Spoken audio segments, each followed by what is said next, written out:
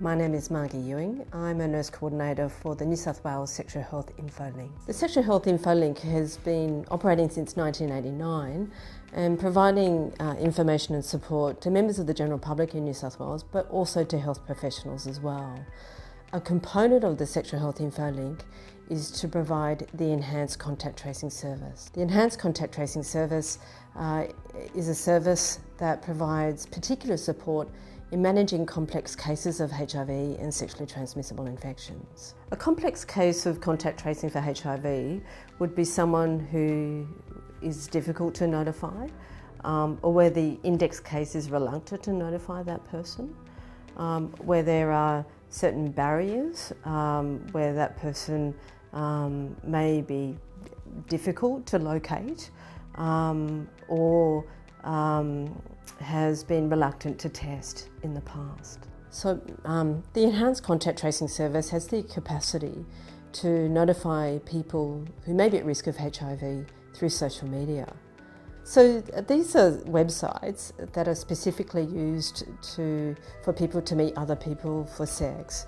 And on those websites, people often have a pseudonym or an anonymous profile, which might not be linked to their real identity. Many people can have multiple profiles as well, which can make them harder to reach. This is a very new area of notifying people, and it can be done anonymously. The best time to consider getting contact tracing support is before the client attends the practice for their result, just to look at what sort of resources the clinician might require and what sort of supports the index patient might need. GPs only make a HIV diagnosis once every 10 years. So they may lack the experience, and they also might move to different practices quite regularly, so may not necessarily be aware of their local sexual health service and where it's located. Some sexual health services across the state also do not always have access to a counsellor that can provide them, with psychosocial or emotional support. And certainly our service has got a database of clinics across the state that describes the skill mix of sexual health clinics and their hours of operation. So some services don't necessarily open Monday to Friday from 9 to 5 across the state as well.